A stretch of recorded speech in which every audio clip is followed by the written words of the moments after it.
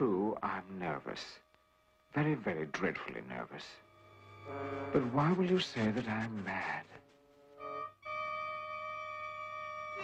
See how calmly, how precisely I can tell the story to you. Listen. It starts with the old man. An old man in an old house. A good man, I suppose. He had never harmed me. I didn't want his gold, if gold there was. Then what was it? I think it was his eye. Yes, that eye, the eye, that. His eye staring. Milky white film. The eye, everywhere, everywhere, in everything. Of course, I had to get rid of the eye. So I waited, watched, waited. I was never so kind to the old man. I looked after him each minute, each second, and I waited. But night after night, in the hour of the slowest clock, I opened the old man's door.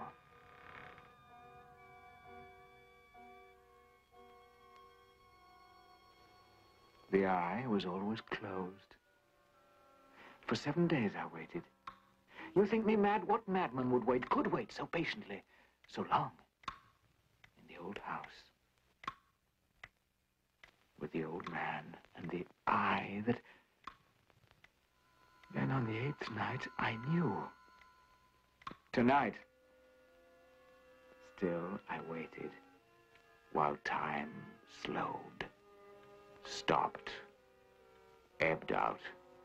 A watch's hand moved more quickly than mine. Then... What? No!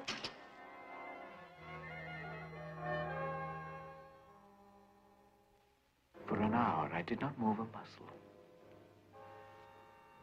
I could feel the earth turn. The eye.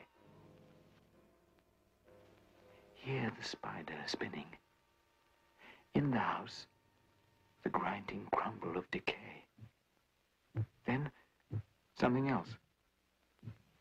Dull and muffled, yet... Of course. It was the beating of the old man's heart. He knew. So strong for such an old man. Louder then. And still louder. For all the world to hear and know. I had to stop it.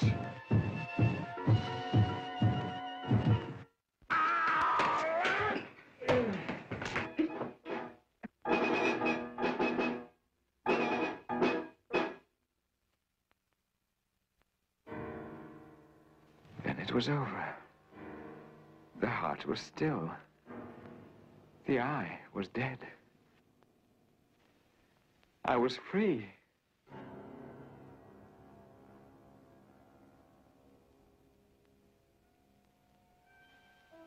But there was still work to be done.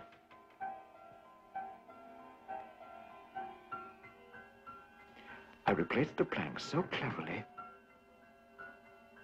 no eye, not even his, could have found anything wrong.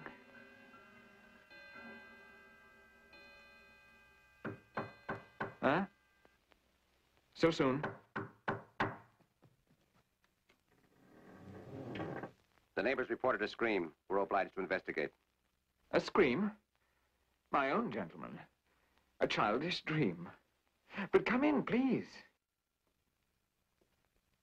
You'll want to look through the house. That is our duty. Where's the old man? Gone to the city. You're up very early this morning. The dream I spoke of, it awakened me. When did he leave? The old man? Yesterday. How long will he be away? 2 weeks. Perhaps longer. Nothing out of place here. There is his bed, here his cupboard, all in order. Quite in order. All quite in order. Yes, nothing amiss. You understand that when a complaint is made, we have no choice to... Stay, please. Such a wretched hour. I was making tea. A hot drink will break the chill. Surely it would surprise good people how much evil the night conceals from their eyes. But not yours, to be sure. What did you say, sir? Yes, of course, the hot water. It will do no harm to the bare boards. I'm a little less tidy with the old man away. Then I heard it. It might have been a hand, a clock. But no. Louder, and still louder. They must hear it. Yet they sit and talk and talk. They must. Of course they do. They know. They do. They're torturing me, watching me, letting it beat so that I... Stop it! Stop it, you devils! Yes, I did it. It's there, under the floor. Oh, stop it! It is the beating of his hideous heart!